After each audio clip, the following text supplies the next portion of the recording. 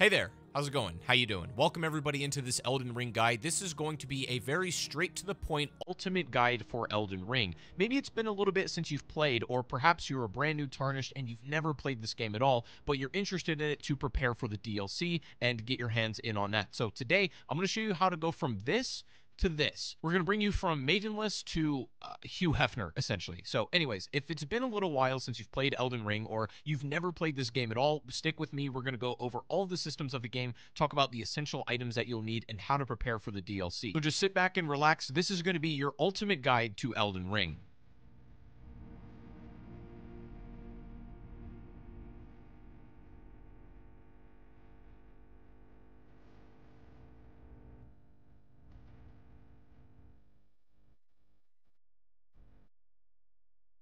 So let's start at the beginning where everybody's going to begin at the character creation screen. When it comes to selecting your class, the only thing you need to think about is how this is going to affect your playstyle or choosing the one that most fits your preferences. If you go for something like Vagabond, this is going to be for more melee builds, straight swords, great swords, things of that nature. If you want to play, different sorcery builds or magic builds, you can absolutely do that too, spec into more things like faith or intelligence. But basically, you can see all different kinds of stats here, and there's a little bit of strengths and trade-offs depending on who you pick, unless you pick the guy. Now, if you already have a character that you've played the game with maybe, then this part is not relevant to you. This is for people who are beginning and selecting a new character. Obviously, this is most important in the early game, and you will get the ability later to respec your stats. We'll talk about that a little bit later in the video. So if you find that you don't like a particular playstyle or you don't like the weapons that come along with that, you can completely respec the stats, giving you access to different weapon classes, spells, incantations, you name it. But what we'll talk about really quick is what essentially roughly each stat does.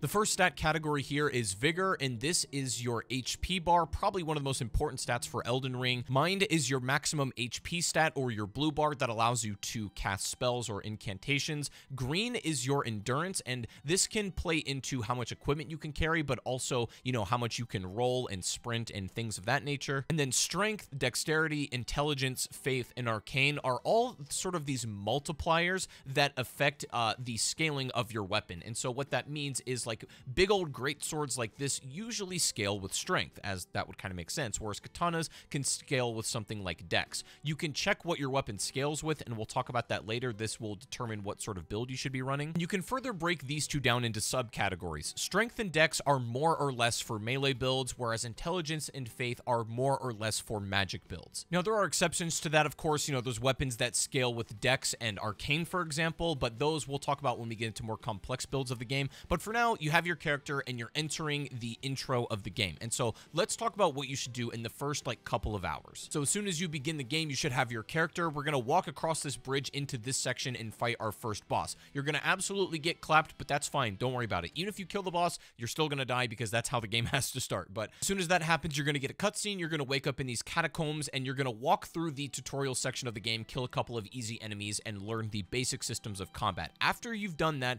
you're going to also get probably your first golden seed. This will become important later when we talk about flasks. Also, I don't know why Elden Ring did this, but you're gonna have to fight the Soldier of Godric, which is one of the hardest enemies in the whole game. I mean, this guy, he's probably gonna whoop your ass. But also, you're gonna notice as you go up the catacombs, you're gonna see this dungeon over here on the right side that needs a stone sword key. This is an item that can be obtained in the open world or through vendors. You'll come across quite a few of these throughout your playthrough, but please keep in mind of this dungeon, take note of it, because it has one of the best items in the game for casting spells and incantations. But just remember where this is. But anyways, as you go up the lift here and into Limgrave, you're gonna be greeted with this giant, vast open world, and then you need to walk forward and talk to the guy that tells you have no maidens. After that, you're going to be like, I don't really know what I'm doing, but I'm just going to run around. You're probably going to get smoked once or twice by the tree sentinel.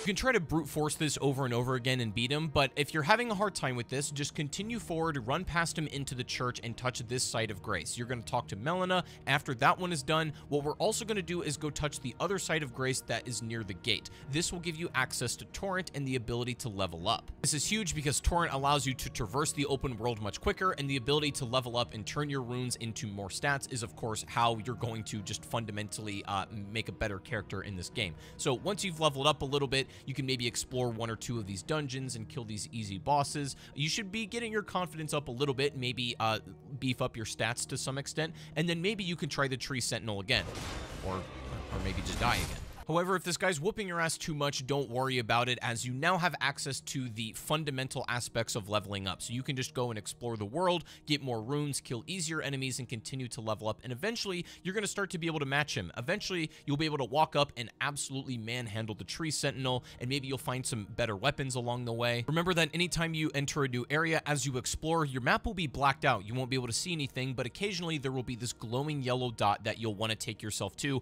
and that is the location for the map of that section, which will fully fill it in and allow you to know where you're going. Keep in mind, as you're slowly exploring Limgrave, you can use your already acquired Sites of Grace to fast travel, and also you can acquire these golden seeds that will be located on these trees. And also, if you find a church, generally they will have a sacred tear, and these are 2 very necessary items. Having a certain amount of golden seeds will add another flask to your overall selection, and then the sacred tear will make them even more effective and increase the charge of them. Keep in mind, you can also completely spec how you want these to be laid out. You can have maybe just 1 FP flask and the rest for HP, however you want to do it. This is very build dependent and just personal preference. I tend to, gravitate more towards HP, but that's just me. At some point when you come back to this Site of Grace at the church, you're going to notice a dark mist will enshroud the area, and this will be your first encounter with Rena. She's going to talk to you a little bit and also give you the Spirit Ash Calling Bell. This will allow you to use summons inside of boss fights and other challenging areas. Summons are an entirely optional mechanic. You can use these to help you in boss fights, or you cannot. It doesn't really matter. You'll probably gather a lot of Spirit Ashes throughout your playthrough, but whether you choose to engage with this system or not is entirely your choice. You can use summons or not. It doesn't matter. Now, with this knowledge, you should be armed to take on pretty much all of Limgrave and even beyond. Maybe you've explored a little bit, gathered some new items and weapons, and you want to know how to utilize these properly. Maybe you've gotten some new boss stuff that you want to know how to take advantage of. So now let's talk about how to upgrade your weapons and take advantage of the Ashes of War. This is essentially the bread and butter of how you make a better weapon in Elden Ring. So essentially, think of weapons in 2 different categories. You have normal ones and you have more specialized weapons.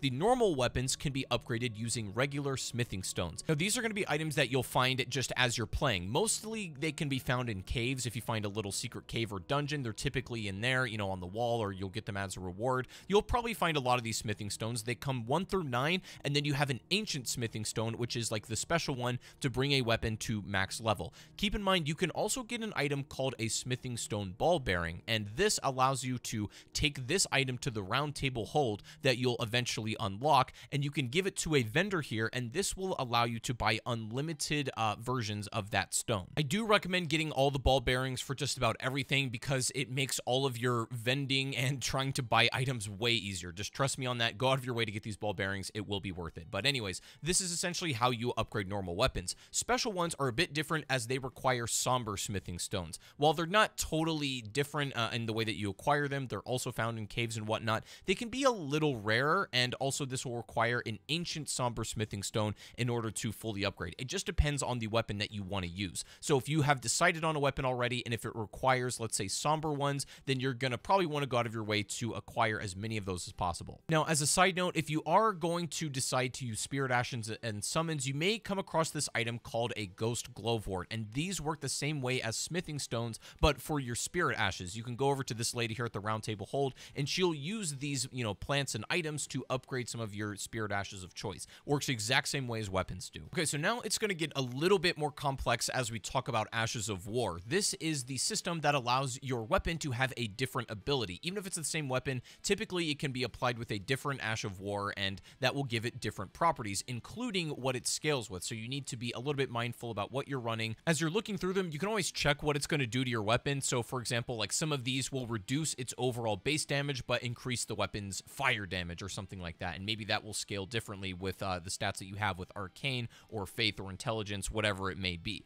This is where it gets a little bit tricky, and this is where the build crafting comes into play. What I'm going to recommend here is that if you're using a normal weapon, just try to focus on 1 or 2 attributes for your weapon scaling. If you're using like a big greatsword, it's probably going to scale with something like dex and strength, most likely. But also, please bear in mind, there are two extremely important items that you'll need to really take advantage of being able to change your weapon's property. The wet blade and the iron wet blade. I'll go ahead and put them up on screen where these can be found. These items will allow you to really get into the smithing of the weapon. The iron wet blade will allow you to apply stuff like heavy and keen and quality, which will again change the attribute scaling depending on what you want to do. But as you can see here, my katana that has a dex requirement, applying a spinning slash Ash of War, and then applying occult to that one makes it scale with arcane, so it makes sense to fully upgrade arcane and keep leveling into that, as it will increase the damage output of my weapon. And that's for a normal weapon, so these are a bit more flexible. But now I can show you something like the Moonlight Greatsword, which is a special weapon with a baked-in Ash of War,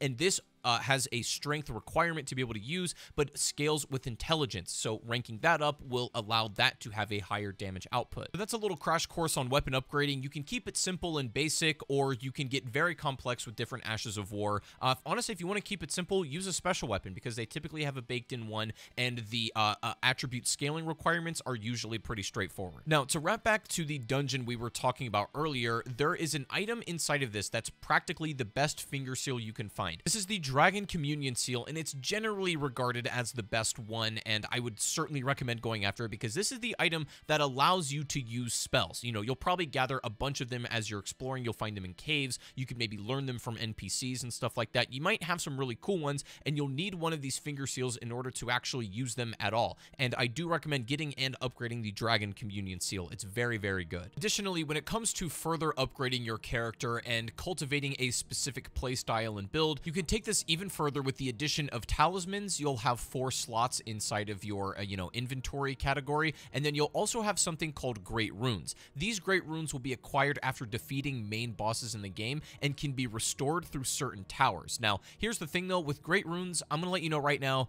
Godric's is the best.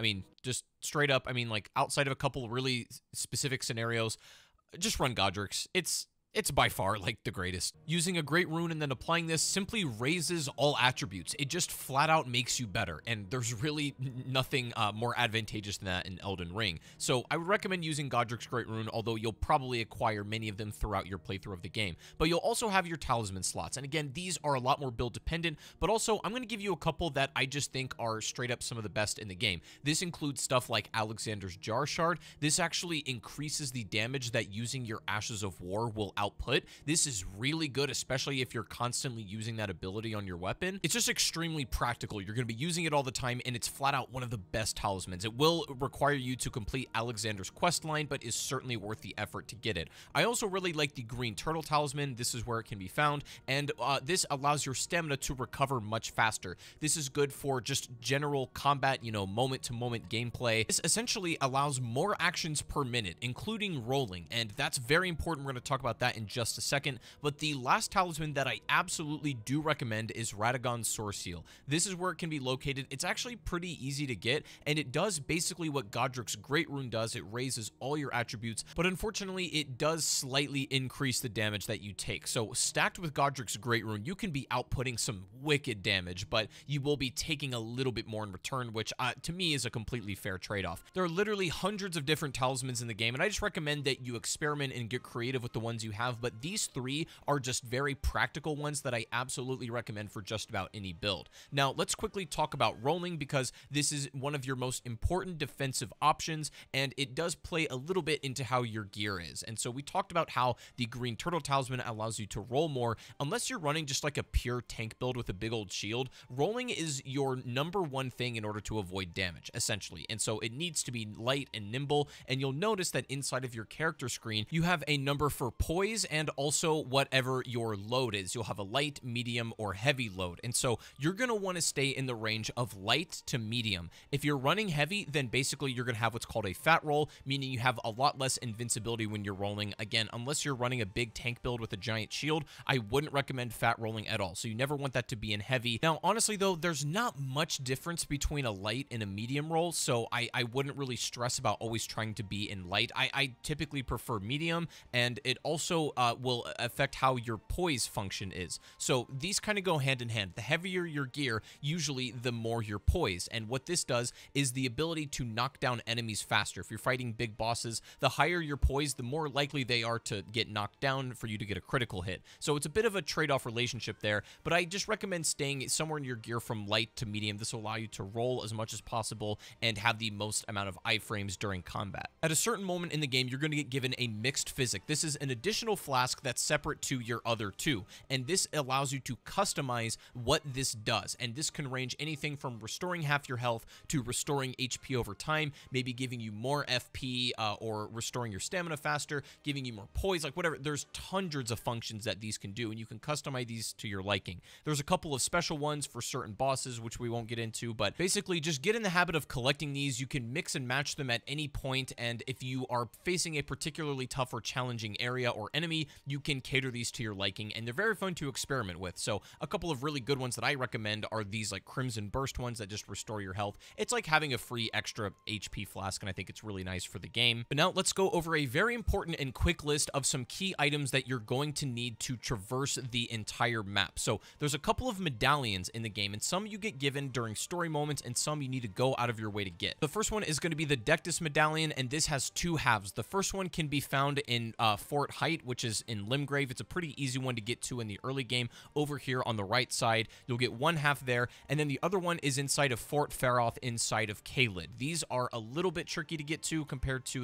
the first one, but getting these two secret medallion pieces, this will make your life a hell of a lot easier later in your playthrough, so please go out of your way in the early game to just get this taken care of. You can knock these out very fast, and it will serve you later on. Now, the other item we're going to get after defeating Godric, and once you're in the Liurnia section of the game, is the Glintstone key that will give you access to Rhea Lucaria. There's a certain magic gate that needs the key, and this can be located behind a dragon in this section of the map. You'll walk up to him, the dragon will kind of fly away. You don't even need to fight him. He'll move, you can grab this key and then bounce, and this will give you access to the academy, which will be very helpful later. Now, the other item is actually the secret medallion. This is going to be absolutely necessary if you want to fight stuff like Malenia, get access to the DLC, and go to Mohg's Palace. Now, the secret medallion pieces, one of them can be acquired in the village of the Albernaex, or whatever, I think I said that right. Anyways, doesn't matter. Let me show you how to get here, because this one can be a bit tricky to find. Starting from Liurnia, we're going to hang to the left side here, and eventually you're going to go down this path, and then you're going to kind of fork off at the road here,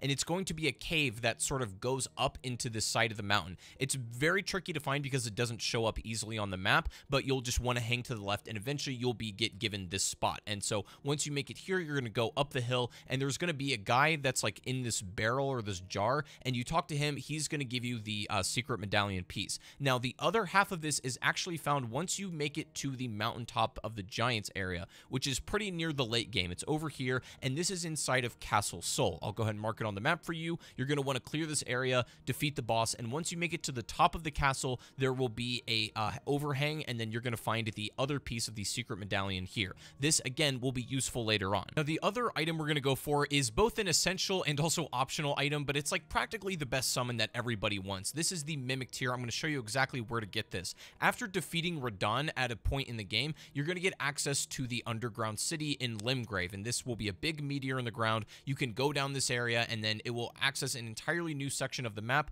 Once you're down here, there is a site of grace that you can get, and then you'll run down this palace and then into this door, and you'll have to fight a version of yourself. This is not how you get the Mimic Tear, but once you complete this area, we're going to run over past this bridge, and then we're going to go down this section. You're going to need to jump down a bunch of these buildings through these windows. I'm just going to show you a very direct path here, and then eventually it's going to take you to a certain chest, and upon opening this, you'll be given the Mimic Tear. Now, what this does is summon an identical version of you. It's just a Spirit Ash that copies your exact stats and weapons, so you can bring another version of yourself in. And again, this can be upgraded, can be really OP if you upgrade it properly, and can be used for boss fights and stuff like that if you're having a hard time. Again, completely optional, though. You don't have to use it off if you don't want, but it is a key item for people who want to use Spirit Ashes. So at this point, you should have a pretty good understanding of the game and a grasp on what you're doing, and if you've even unlocked the mountaintop of the Giants area, you may notice that there's an entire different section of the map that you can't walk to. Like this whole left side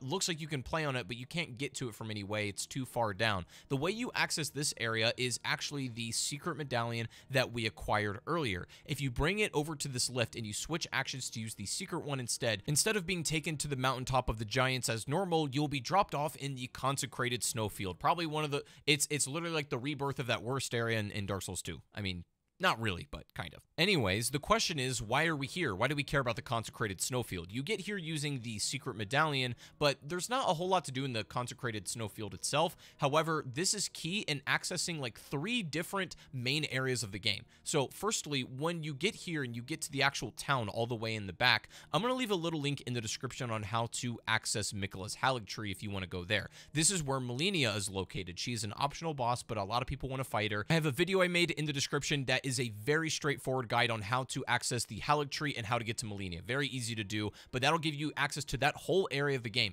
Plus, you can get to Mohg's palace in different ways, but I think this is the easiest. Once you're in the snowfield, there's actually a secret teleporter all the way in like the left side, and I'll show you exactly how to get there from here. You'll need to go from the town, and then once you go all the way to the edge of the map, there's going to be this little portal tucked away in the back corner. When you enter this, you will now be in Mohgwyn Palace, and then you can make your way through this area and get up top to where Mohg himself is, and this is the other thing that's required in accessing the DLC of the game. When Shadow of the Erdtree comes out, it's going to be a requirement that you've defeated Mohg and you have access to Miquella over here. This is most likely where we're going to go to enter the DLC, so at any point you want to play that content, just make sure that you have Mohg defeated in his palace and you can just come and go in this area whenever you feel like it. Being able to access all of that I just mentioned comes from being able to get the secret medallion, so make sure you go out of your way to get this very essential item. But other than that, you should have a very good understanding of the game, a lot of good items, talismans, weapons, and all of these key items that should help you take on the lands between and even then some. So with this knowledge, feel free to explore the game, go respec your character to play with other weapons over at Renala, like whatever you want to do, there's much you can get your hands in,